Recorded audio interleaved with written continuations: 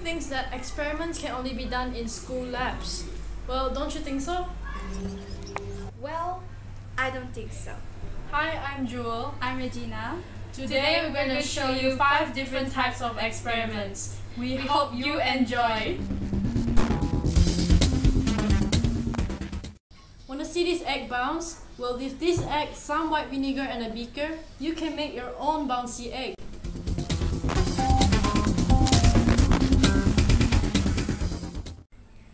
First, put this raw egg into a beaker. Then take your vinegar and pour it into the beaker. Make sure to cover the egg.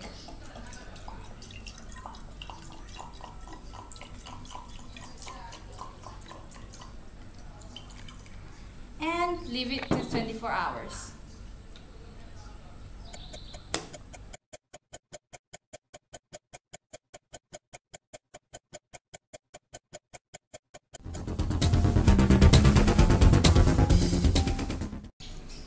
Have you ever wondered how this could happen?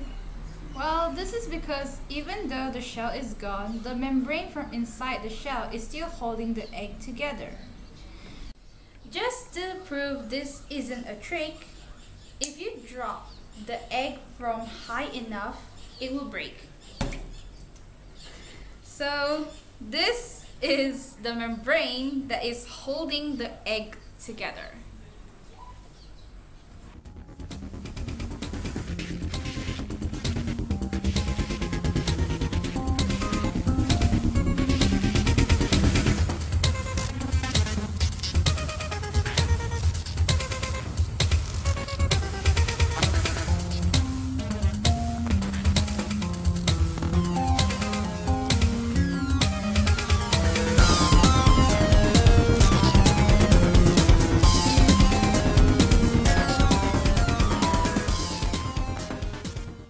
Have you ever thought of making a rainbow pool?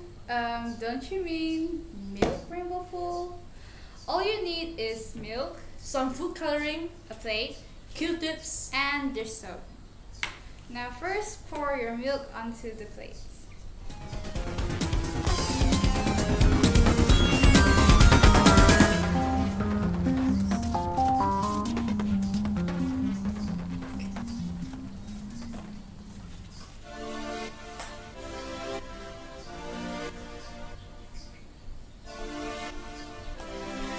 Now add a few drops of food coloring.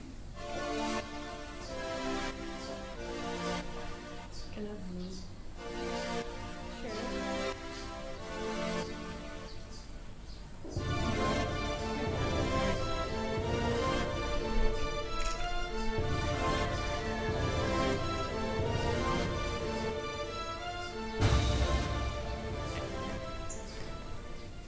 Take your Q-tip, dip it in dish soap, and watch the magic.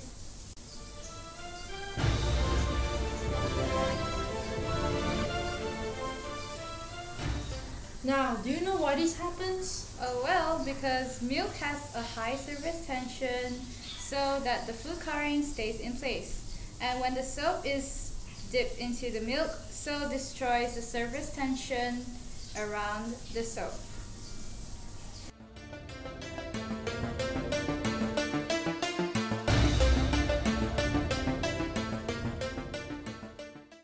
Have you ever seen water float?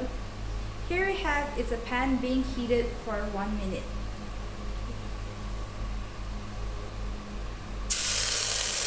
As you can see, the water evaporates when we pour the water into the pan.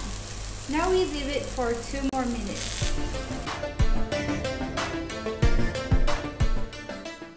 You can see the water is now floating because this is known as the latent frost effect. When the droplets contacts with the highly heated pan, and upon contact, the bottom of the droplet instantly evaporates, which form a protective layer under the droplet, allowed it to skid across the pan.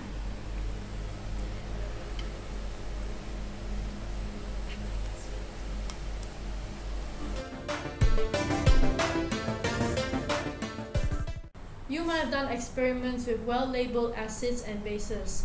But have you ever wondered whether a certain food or chemical in your house is an acid or a base? You can find out by using a red cabbage indicator. Here is a pH chart. As you can see, acids turn red cabbage juice into shades of pink and red, whereas alkalis turn red cabbage juice into shades of blue and green. Here we have some lemon juice and an all-purpose cleaner.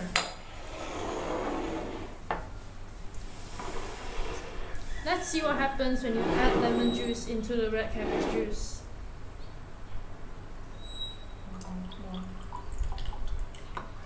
Now, why does this happen? This happens because this red cabbage contains a pigment molecule known as flavin, and very acidic turns this pigment shades of red, whereas alkali turns this pigment blue, shades of blue.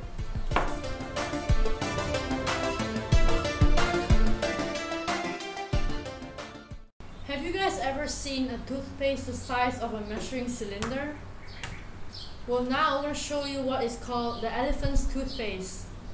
All you need is potassium iodide, hydrogen peroxide, and some dish soap.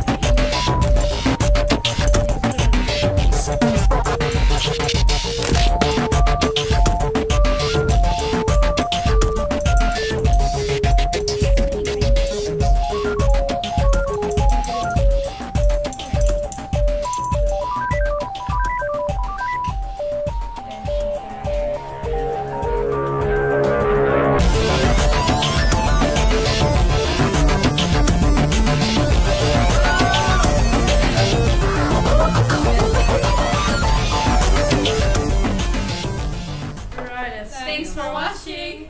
Want to support us? Press the like button below.